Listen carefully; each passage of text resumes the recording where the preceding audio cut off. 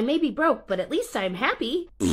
We hear a lot about being happy with what we've got growing up. So much so that a lot of us start to feel guilty for wanting more out of life. This concept is talked about so often in our culture that it's the opening lyric to one of the defining songs of my teenagehood. Shout out to Alanis! By the way, I'm Abby, and I help business owners build consistent revenue and scale through proven strategies. Make sure to follow me, and I'd sure love if you would give this post a like and leave a comment about how this concept has affected your life. When I moved back to Michigan, I was 32, pretty much flat broke, and I was moving in with my dad and my stepmom. Not really where I thought I would be.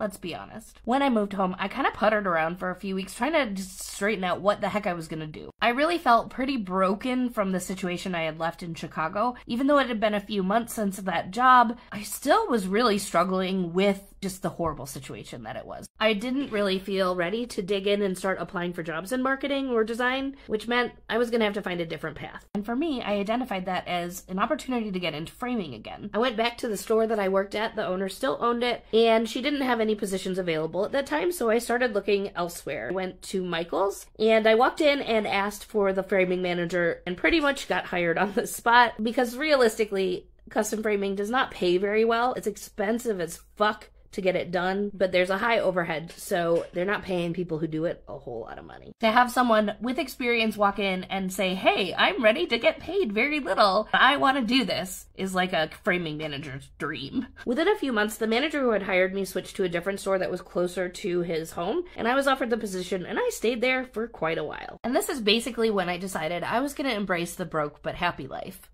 which is very romanticized and sounds much better than it is. But for a couple of years, through meeting my husband, moving in together, and getting married, we actually did have a really nice, broke but happy life. Until we didn't.